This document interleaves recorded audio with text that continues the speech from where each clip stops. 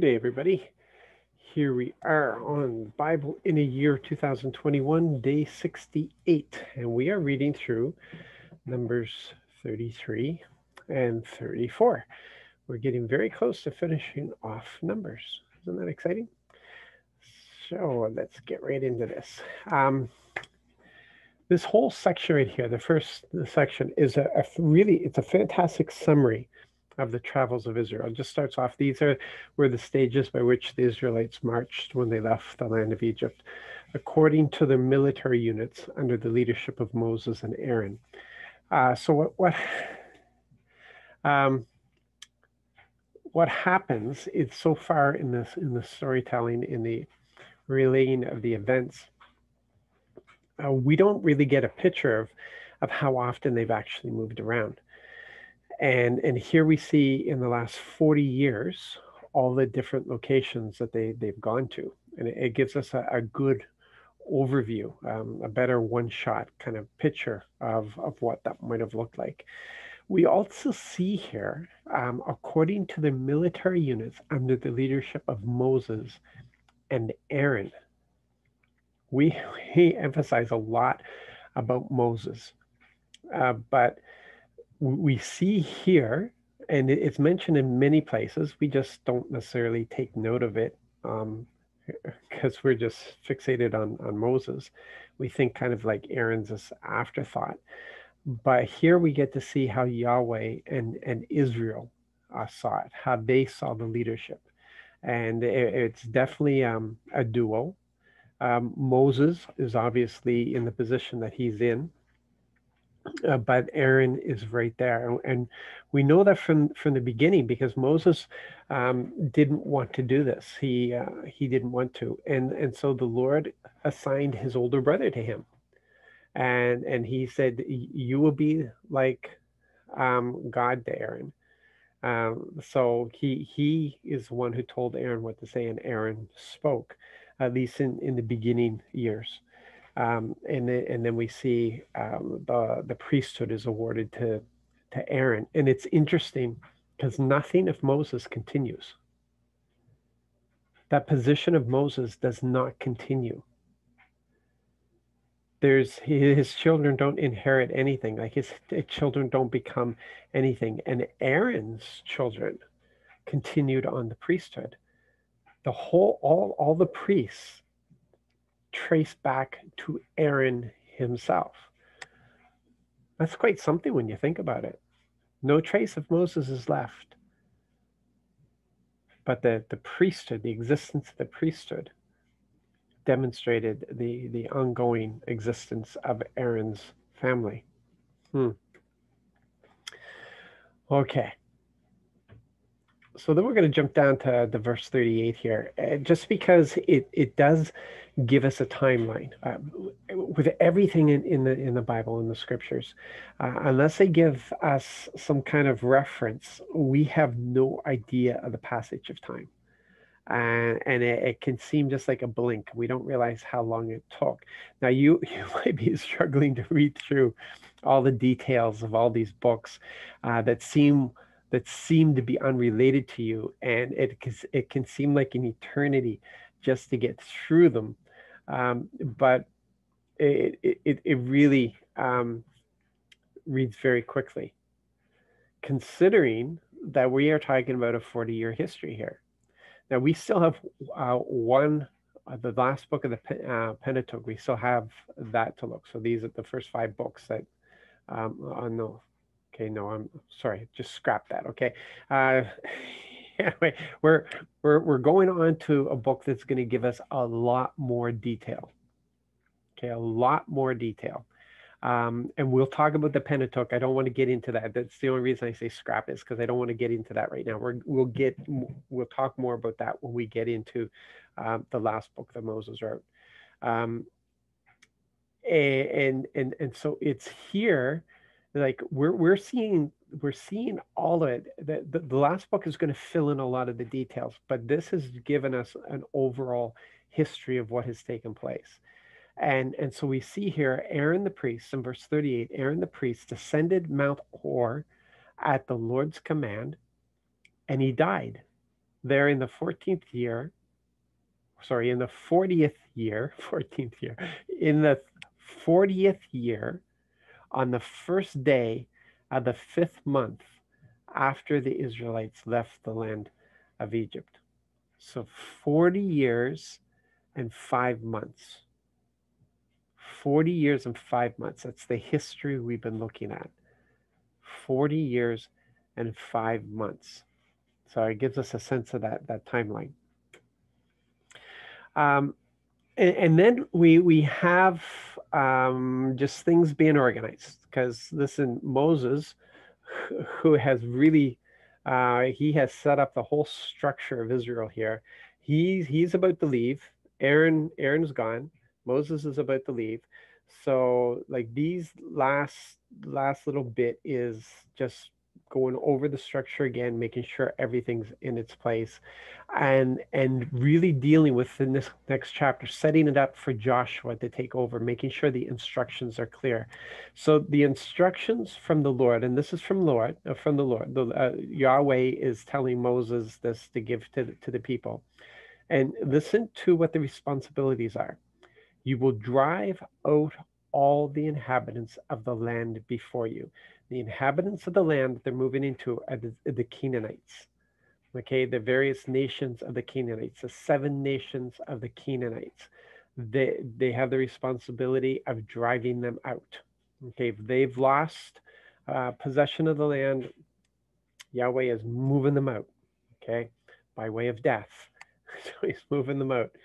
And okay, so that's one. Drive them out. Second, you will destroy all their carved figures. Okay, all the idols have to be destroyed. You don't hold on to anything.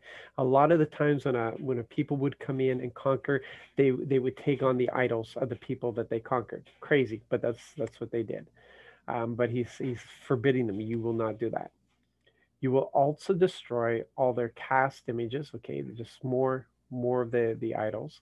You will eliminate all their shrines, not even just big temples, all their shrines. The shrines are usually on the high places.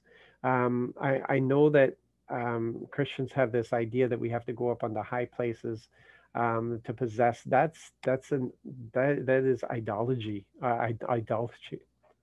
Idolatry. Um, Thinking. It's an idolatrous thinking. That's what people do. We worship the Lord wherever, in the high and the low, in the in between. We're not like that, and in fact, Israel got in trouble because of the high places.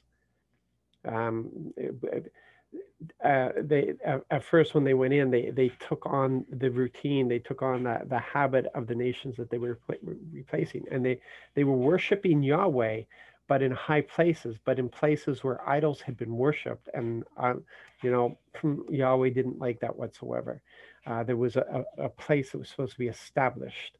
You could have a local worship, but you were supposed to go to that place, that tent of meeting. Now they're supposed to be gathering there, and celebrations were supposed to be had there. But no, they were supposed to get rid of all the shrines. That's okay. So you see here, drive them out, destroy the carved images, destroy the cast images, eliminate all the shrines. So this was the big problem, and this was the pinnacle of evil that had happened. It wasn't what people were doing to each other. It was their relationship with Yahweh. It was what they were doing in the names of non-existing gods. So he wants to wipe this completely out. Now there's a benefit.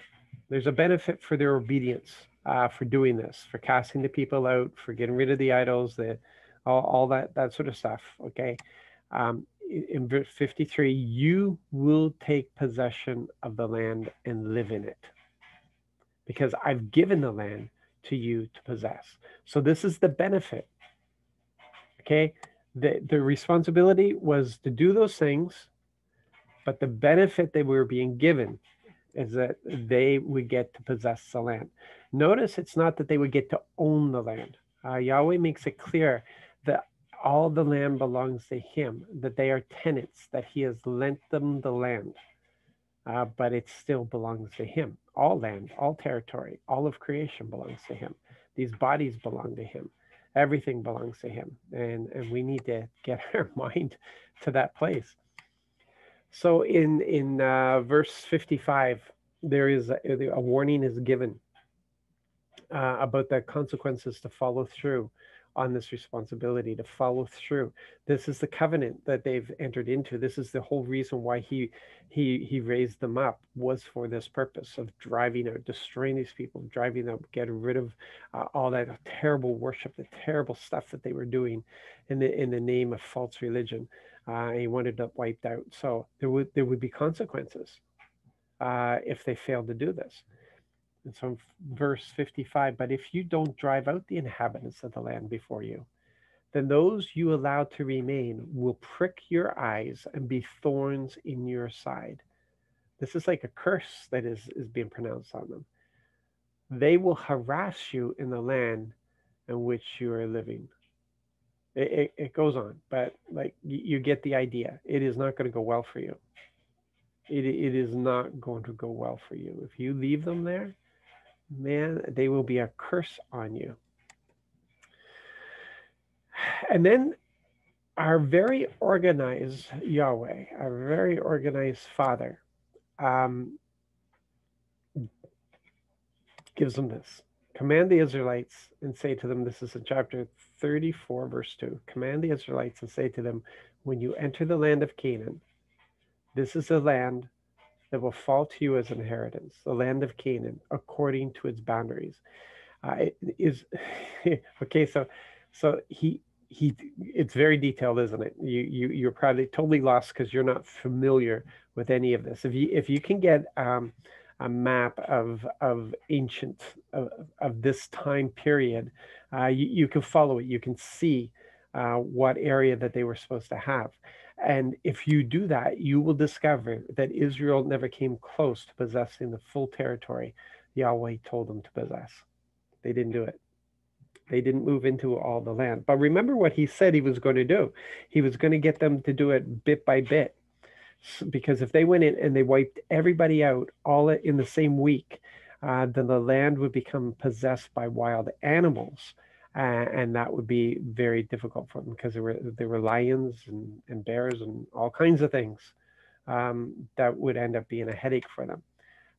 So it wasn't a matter if this was supposed to happen quickly. But regardless, they never did take full possession of the land. Even during Solomon's time, didn't take possession of the land that had been given to them. And we see here in verse 13 that there's only 9.5 tribes that are going to take possession of this land. 2.5 tribes have chosen the lesser land in which they were in, and Yahweh allowed them to do that. There's a difference between the permissible will of God and His will. There's things that He will allow, and there's things that He wants. Okay, and there are some things that He will allow because it won't go against His plan.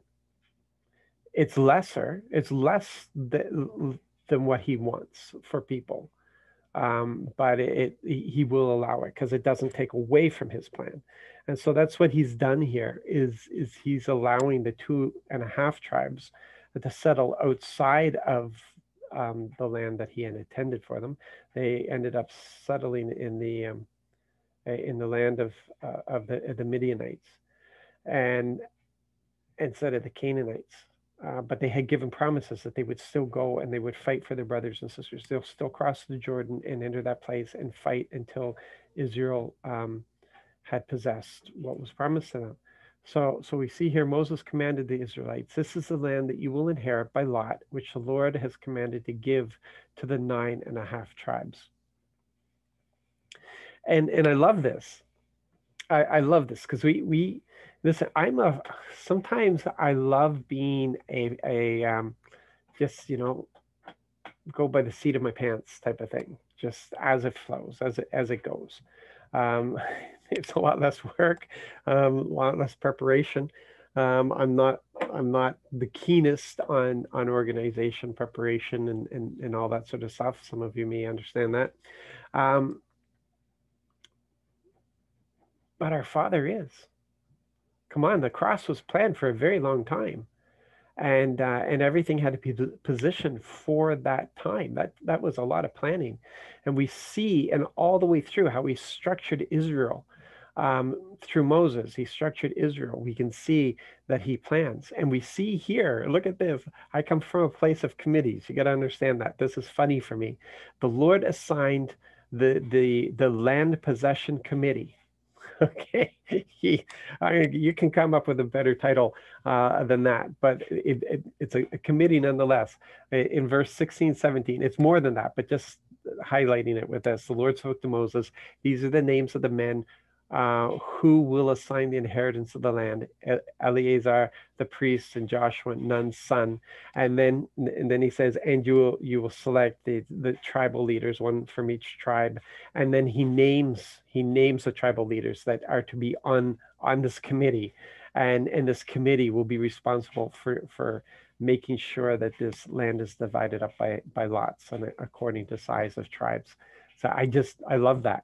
I love that. It's he is a God of order. It's as simple as that. So that's what we're going to deal with today, and then we get to see some interesting stuff tomorrow, and then we'll be on to other things. Yeah. So you guys are doing well. Very proud of you. You guys be blessed, be encouraged.